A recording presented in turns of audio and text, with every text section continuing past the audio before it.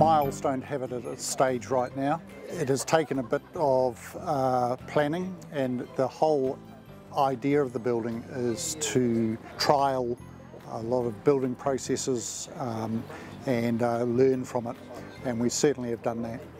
A comment that we do get is finally something's happening, but it is also a relief, I guess, to actually have something tangible for the project, a very significant milestone in the whole project.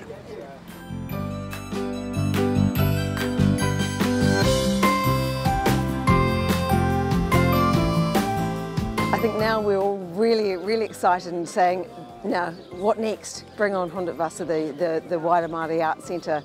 So Te Kakano is now with us, it's been blessed, and the members of the public will be able to come and see and enjoy and get very excited about the next part of the project. So we just need that final bit of money and we'll be away.